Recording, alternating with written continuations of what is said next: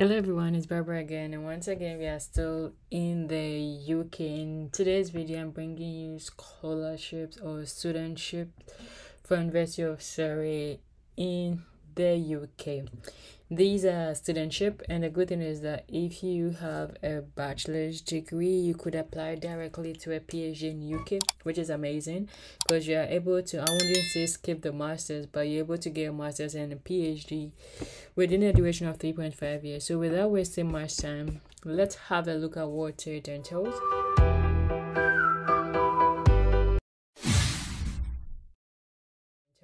I also want to say thank you to all those who subscribe to my channel. Thank you to all those who comment and who share. You're helping my channel grow. And if you like more videos about scholarships or studentship in the UK, let me know. If not in the UK, which other countries are you interested in? And I'll find something for everyone. So we go to University of Surrey. I'll leave the link in the description box. And when I say this, I'll leave it in the description box for you to follow along. So open your computer, take your pens and papers, and let's dive right into it. So you go to the filters, you choose fee status type, and you choose funding. So fully funded, partly funded, self-funded, we choose fully funded. Then you choose international.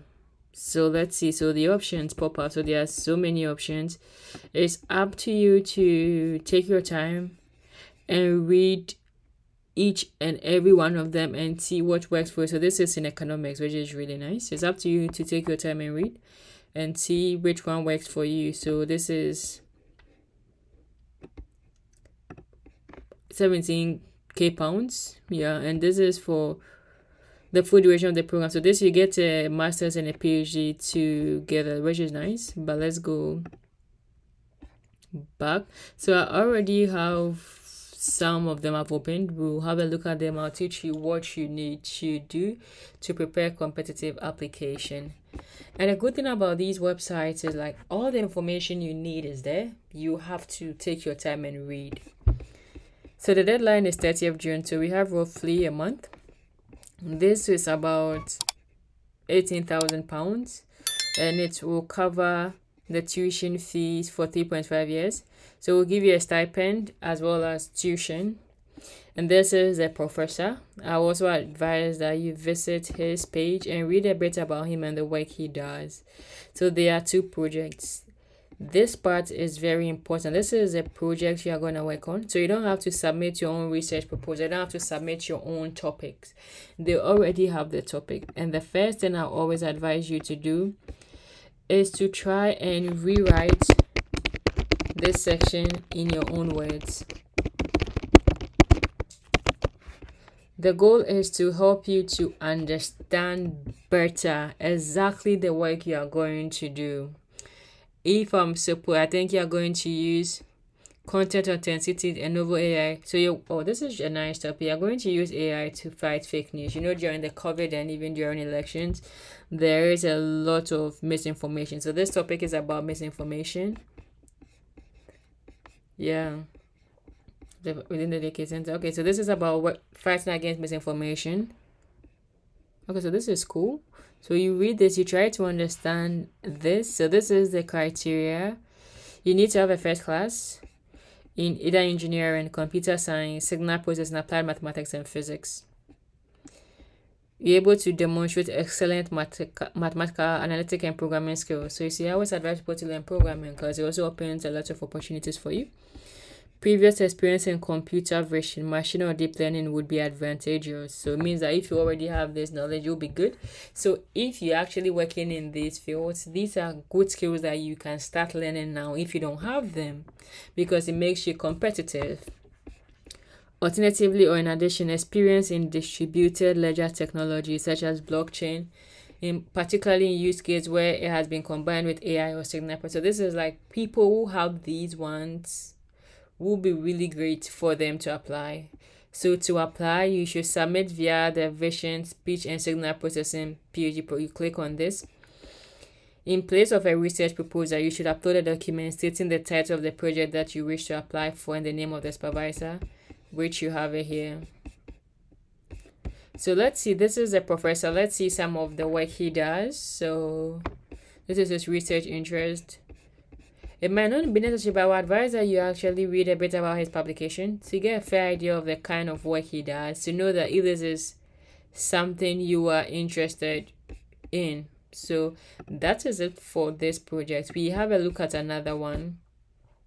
Okay, no. So to apply, they said click on this link, your PhD program page. So this is the department you'll be in. They give you specific details. So let me see, they have webinars. When is that? Okay, this would be nice. I think if you're interested in this program, I advise that you attend this webinar, but that's not the purpose of this video. So I'm gonna go back here. So why choose this program? What you will study during the period, your assessment, and the facilities available. These are the research teams they work in. So there's a lot of information here that you will take time to read. So entry requirements. So you select your country. So every country and their entry requirements. So this is Ghana. You have to check. That's not the purpose of this video, but it's always good to check the entry requirements of your country. And view the. So this is for the IELTS requirement. They require an IELTS. View the other English language qualifications they accept. So if you don't meet this, they could offer you, like before you start, you have an intensive English language course, which is nice. So the selection is based on applicants meeting the expected entry requirements, attendance of application, successful interview, and suitable references where required. So this is really great. So these are the fees. You should look at it, but it wouldn't really be our focus because we are looking at getting a scholarship. So to apply online, you select which date you want to start, and you will choose that to apply. So this is where we saw that if you're applying for a project, you just have to put the title and the supervisor. So take your time and read it for the program you want to apply for. The score level varies. So this is a set of qualifications.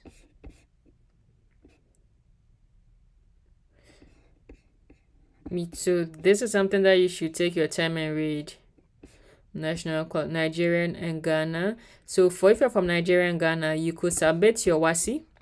And if you scored at least grade C6, you do not need to write the IELTS exam. So this is really the reason why it's important that you read all these things. They might be cumbersome, but there's a lot of information of this. So if you're, but you guys do not need to provide an English if you are from one of these countries. So yeah, so this is cool. So Ghana, you just need to submit your WASI. So this is also another project.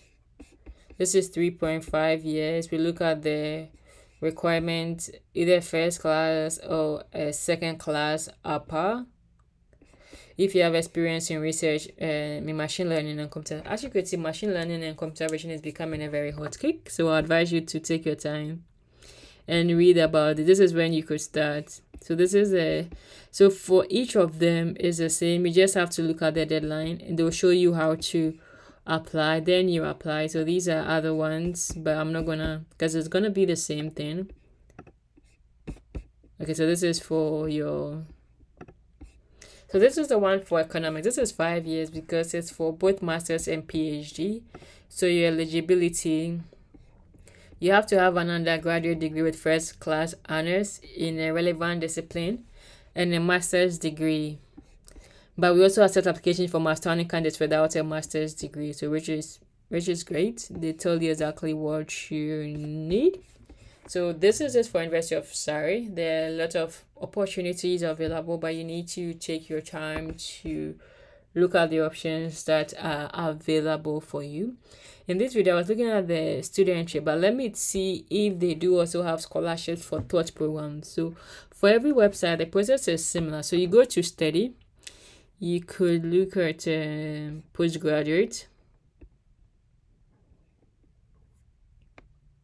programs. Okay, so this will help you to see the programs they do have. Okay, I don't know why everything is showing like a PhD. Okay, so these are research degree courses. Let me go back again. Study. Okay, postgraduate thoughts. I'm gonna look at this. Okay, so the postgraduate thought, their thought programs are masters, and they are, which is interesting, and their research is a PhD. So I'm gonna choose data science. I'm gonna look at fees and funding. So they have the payment schedule, so you don't have to pay all at once. So no, you can borrow fees. So I don't know if this is the same for every program, but I would advise that you look at it.